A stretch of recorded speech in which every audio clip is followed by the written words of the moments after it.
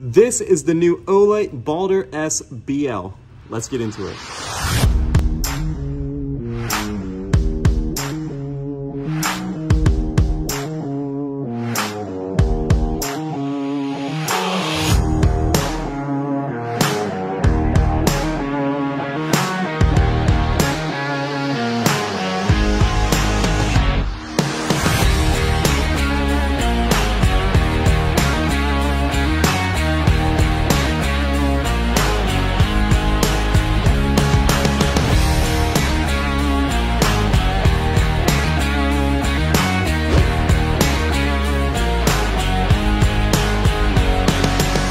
Alright guys, now before we get into the video, I wanted to mention that Olight is having their O Fan Day from now until September 23rd. And during that sale, you can get the brand new Baldr S BL for just $103. That's opposed to the normal price of $130. Also, if you are a new customer, you can go ahead and make an account and you'll get an i3E in antique bronze for completely free. Now, if you have placed an order before on the Olight web store, you can sign in and get the new Morse in gunmetal gray for completely free. And also, there's a bunch of savings, not just on this light, but all of the lights on their website. You can get up to 45% off on some selected items. So go ahead, click that link in the description, check out the sale. Now, if you missed the sale, don't worry, because you can still get 10% off anything on the Olight web store besides the X9R using the coupon code APARMS. Link in description.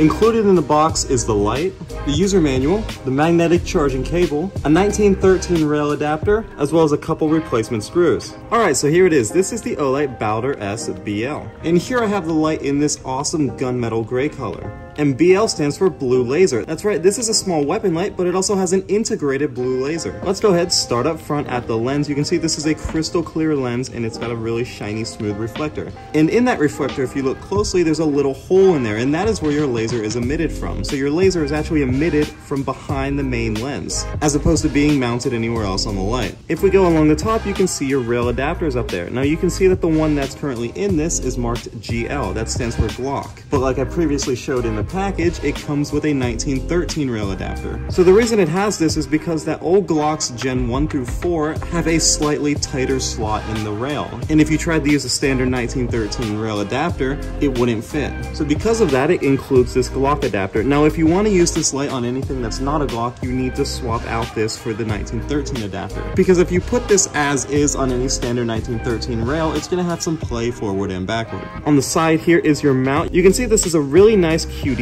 lever mount. And on the other side is an adjustment screw. So right out of the box, this fits my gun perfectly, but it might not fit yours. It could be a little loose or a little tight. If it's a little loose, just pull it back off and tighten this screw a quarter turn until it is perfect. And if it's a little tight, just loosen that screw until you get perfect fitment. Now, another really cool feature about this light is that when the mount is loose, you have a glide lock feature. So you can slide this forward and backward by a substantial distance, and that'll help get perfect fitment on whatever gun you're running. Moving on the right side, you can see you have your markings here, as well as your marking for the glide lock. And right under that are your windage and elevation screws for the laser. So you can adjust this laser and get it zeroed in perfectly. Below that are your markings, and then on the bottom of the light, you see your magnetic charging port. Now this is how you charge the light. In the box, it comes with that magnetic charging cable, and all you do is stick it on that to charge it. It even has an LED indicator on the cable to show you when it is fully charged or when it is still charging. Red means that it's charging, while green means that it is fully charged. Another thing I want to mention about the charger. Now this takes Olight's special charger.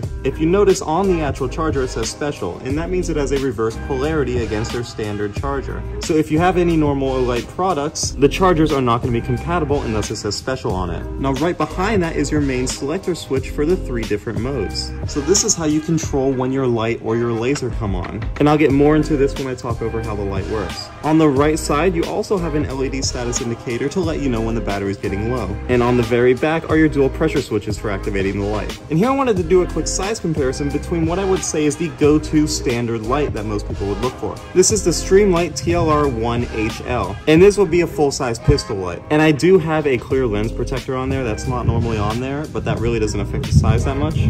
So if we look from the side, they almost appear to be the same thickness. However, you can see that the Baldr is significantly shorter. And looking at the lenses, you can see a massive difference in size. The lens on the Streamlight is huge in comparison to the Olight. And from the top down, you can really see the differences here. Look how much smaller the Olight is. Now, what's worth mentioning is that this is not a full-size light. This is sort of a compact weapon light compared to the Streamlight. Olight does make full-size weapon lights that are similar in size to the Streamlight, so even though this comparison isn't entirely fair, I still think it's cool to look at. Alright, now I wanted to go over a few of the specs. So starting with the brightness and runtime specifications. In low mode, with the laser turned off, it has an output of 100 lumens and is going to run for 140 minutes. In high mode, it has 800 lumens. After that, it steps down to 37% and it will run for an additional 42 minutes. With the laser turned on in low mode, it keeps the same 100 lumen output, but it'll only run for 130 minutes. And then in high mode, it'll again run at 800 lumens for 1 minute straight. And then it will step down again to that same 37%, but it will only run for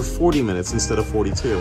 So not a big difference there. And with the laser by itself, it has a max output of 5 milliwatts with a runtime of 21 hours. And in case anyone is interested, the wavelength on the laser is 440 to 460 nanometers. That's how you get that ultra deep violet color. This light also has a maximum throw of 130 meters. And obviously that does not apply to the laser. The laser will go substantially longer than that, almost infinite. This has a length of 2.48 inches, a width of 1.28 inches, and a height of 1.4 inches. It has a weight of 3.35 ounces. It is IPX4 waterproof rated, and it has a 1 meter drop test rating. So let's go ahead, get this guy mounted up, and then go over how the light functions. First thing you want to do whenever you're handling a firearm is make sure it is unloaded.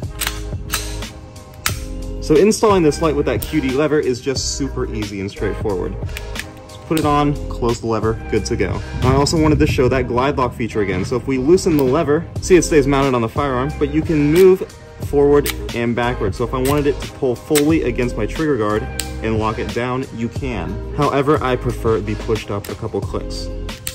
So going to the bottom of the light, this switch again is how you control when the laser and the light come on. You're gonna start pushing it all the way to the left, and you can see that stands for light only. Now if I activate the light, you can see that only the light comes on. You can hold the switch for momentary on, and the second you release the switch, it will turn off, or you can tap it to get constant on. And then to turn it off, just tap it again. Now the standard output is going to be high mode, but if you wanna change it over to low mode for indoor usage, just double tap the switch.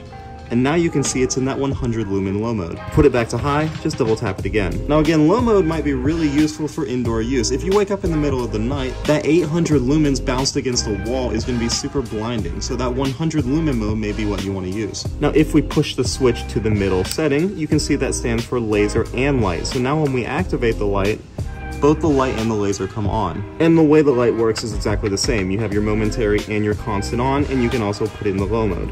And here in low mode, you can see just how bright that laser really is. And what's worth mentioning is that even with the light on, you can still change your settings. You don't have to have the light turned off to do that. So now if we bring it all the way to the left, that's going to be just your laser. So now you can see that the laser is the only thing on. And the camera is having a bit of trouble picking this up. And on laser mode, it still functions exactly the same. You have your momentary on as well as your constant on. And with it mounted on the firearm, you can really get to feel that switch. It does have some nice raised texturing on it. Alright, so let's go ahead and take this out at night and see how it looks. Alright guys, so here we are at night with the Baldr SBL. Let's go ahead and enter low mode with the laser disabled. Alright, you can see this 100 lumen level is clearly enough for indoor use. Let's go ahead and swap it over to high mode. Alright, now you can see how much power that 800 lumens is. Now this would definitely be plenty of power for either indoors or outdoor use. Alright, let's go ahead and activate the laser. There you can see that bright blue laser in conjunction with the high mode. Now on camera, the light kind of masks how bright the laser is, but in person, it is super bright. Alright, let's swap it over into low mode with the laser. Alright, now you can start to see just how bright that laser is while the light is being used. Alright, and let's swap it over to laser only. Alright, now you can really see that awesome deep blue violet color. You can also see how bright this laser is. Alright, so going over my overall opinions. I think this light is really sweet. You get some really cool technology with it, especially that blue laser. That blue laser looks really awesome in comparison to a standard green or red laser. I especially like how that laser module is hidden behind the lens. It's not stuck on the bottom of the light like a lot of other ones that I have used. And that 800 lumen power output paired with this really small chassis just makes this a nice little light. So anyway guys, be sure to click that link in the description and check out the OFan Day. There's a lot of cool sales on the website, not only on this light, but any of the other lights that they have. And again, don't worry if you missed the sale, you can still get 10% off anything on the Olight web store using the coupon code APARMS. But anyway guys, if you liked the video, be sure to hit like, subscribe if you want to see more videos like this, ring the bell so you're notified of all my future uploads, and I'll see you later.